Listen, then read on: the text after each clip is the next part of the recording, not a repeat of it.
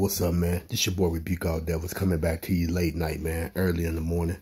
Man, we got breaking news out of CBSN. 2 Louisville police officers shot amid protest over Breonna Taylor.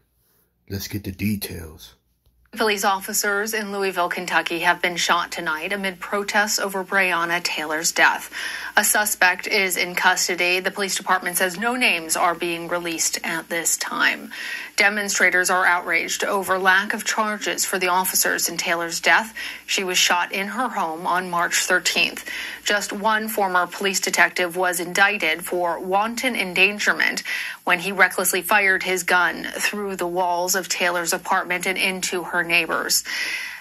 The city of Louisville has been under a curfew. However, you can see there protesters, largely peaceful, but obviously getting violent at times tonight. Again, 2 police officers, we have confirmation, have been shot, though we do not have any information about the suspect who is in custody now or the police officers at this time. Man, and you know, I done a video earlier today. But imagine that.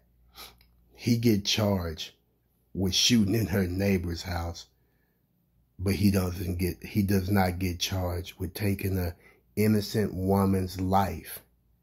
And all that self-defense stuff, it's not self-defense when you're committing a felony. They raided the wrong house, which means that was breaking and entering.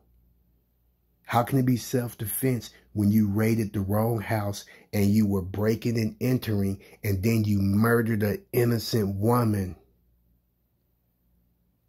I'm telling you, these people are so wicked, it's not funny. And it's going to take God Almighty to come and judge them for their wickedness. That's what it's going to take.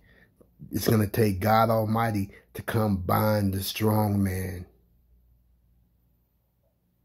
And I know there's a lot of people praying for that, for justice from God. They always talking about justice. Well, we pray that y'all get a swift justice from God Almighty, the creator of the heavens and the earth and everything thereof. He's going to have to judge this wicked nation of people. My heart go out to Breonna Taylor and her family, her boyfriend, her friends. It's just tragic. And it just goes to show you that there is a certain group of people on the earth whose lives does not matter. And for the people that try to say all lives matter, well, that includes Breonna Taylor's life. So where are those people marching for her?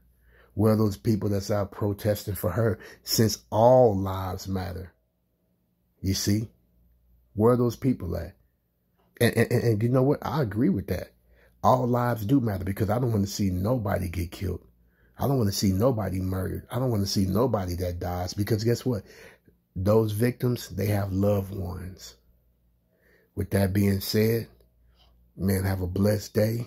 Stay safe. Don't forget to like, subscribe, and share. Don't forget to hit on that notification bell. Don't forget to drop your comments down below. And I'll see y'all in the next episode. Shalom.